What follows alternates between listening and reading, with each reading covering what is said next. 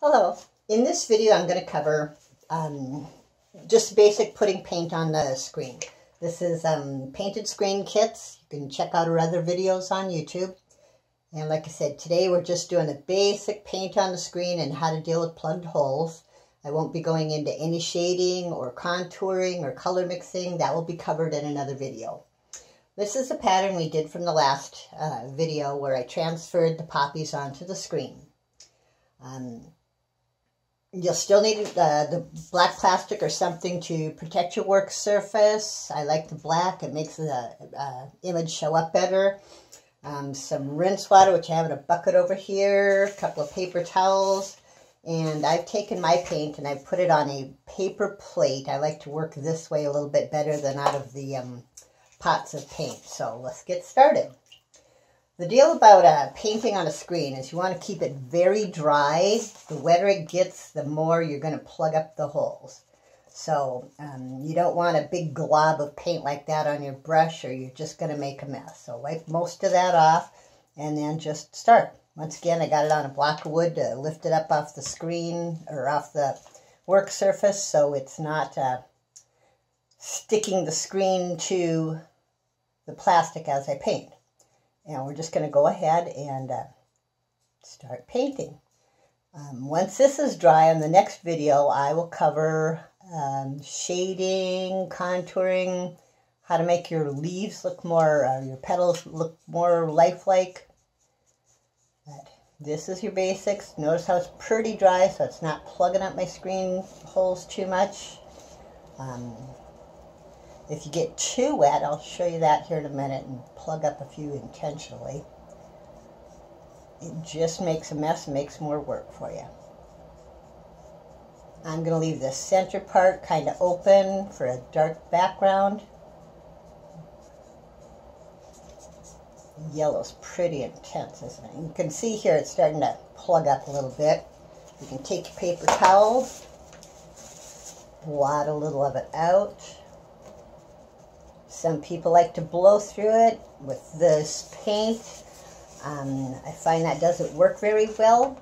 If you're using thinner, cheaper paint, it works well, but you're going to spend a lot of time blowing. You're better off using a quality paint. So you can see the poppies filling in nicely. First one here. This yellow is really nice, rich, intense color. Makes the work a lot quicker and easier. Notice I'm painting right over the lines. Not just painting up to them, I'm painting over them. You can see some of these holes that are plugging up. If I go back in and work them a little bit, they come out. This one here is not coming out for me. I'm going to go behind it, lift off a little bit. And there we go. If all else fails, take that toothpick that comes with your kit and gently just pop those little bubbles in there, open them back up. So there's our first flower pretty much painted. Like I said, the drier you keep your brush, the less work it's going to be. Don't worry about things aren't exact. These patterns are just guides.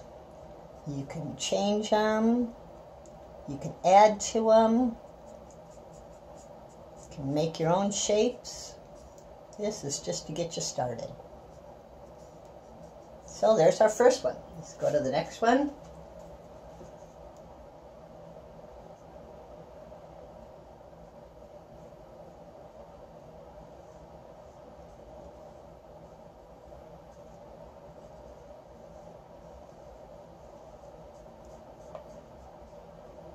Like I said, the next video will cover shading, contouring, color mixing.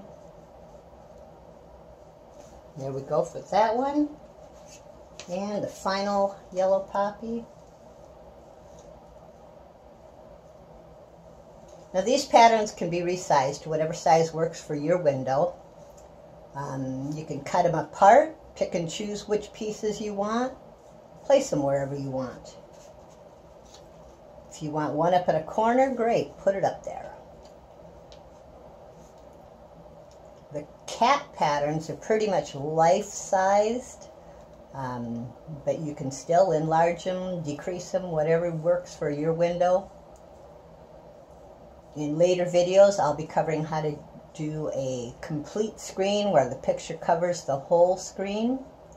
But these are just the basics of getting the paint on the screen, getting the pattern on the screen, and to let you know what's in the kits.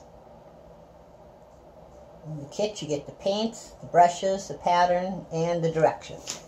So there's the yellow flowers. I'm going to rinse the yellow out of my brush here. And I'm going to use the same brush. Get most of the moisture out of it, because the wetter it is, the more it plugs up. And we're going to go into our green.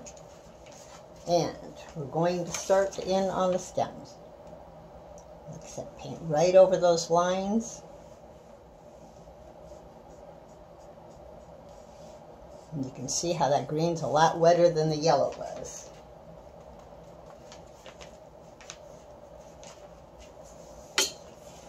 And just pull it down.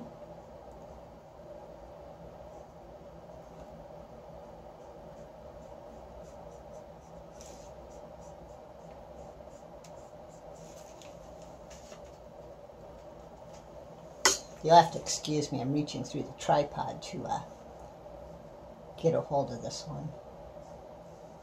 Like I said, if you make a few mistakes, don't worry. We'll figure out how to fix those as we go.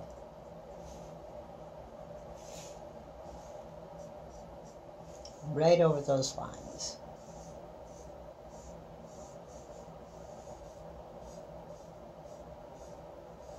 At this point, I usually have tape on the edges. Being this is a pretty simple pattern, I wasn't too worried about it this time. There we go. There's one stem.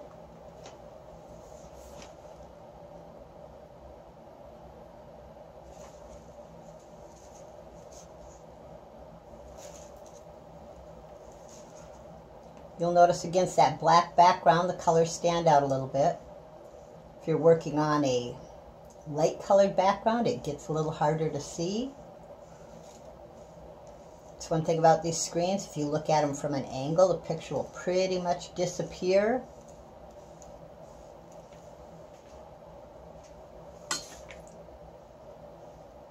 They have a very, very long tradition in the Baltimore area.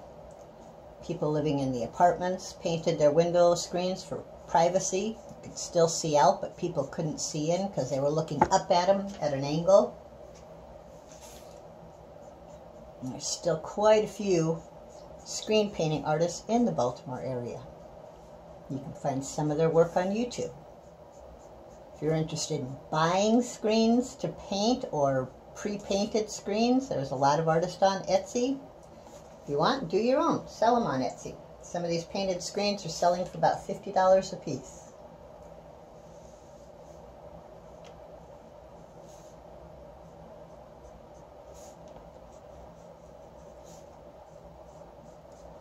And our final stem here.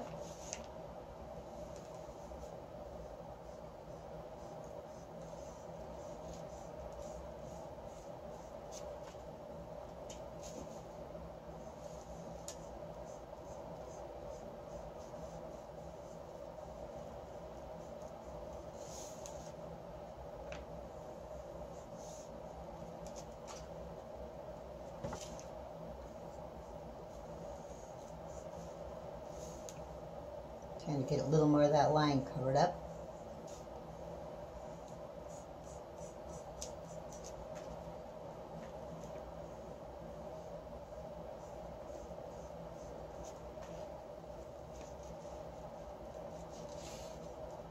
Okay, there's the basics of getting the paint on the screen. I'm going to rinse out my brush one more time and show you what happens if you get the paint on too thick. Let's give you a little better example this time. Right here where you can see it. You can see how it's plugging up those holes. Oh, I found my toothpick. There it is. Just go ahead and very gently just poke them. Sometimes you'll have to dry the excess paint off the toothpick. If you want brighter, more intense colors, you can go back over them again. But I think by the time I do the shading and the contouring, it will be great. So you can buy your kits on Amazon. Look under JC Needles Painted Screen Kits. You can come to my website and find them, jcneedles.com. Click on the store icon, and hope everybody enjoys their painting experience. Look here, I have some little bits in here where it was extra wet right after I rinsed the brush. Clean them out now. Once they dry, they're hard to deal with. This one I think I'll dab a little bit. There we go. So, there we go. There's our first coat of the poppies in yellow. The next video will deal with color mixing and contouring and shading. Thank you all. Please check back for more videos.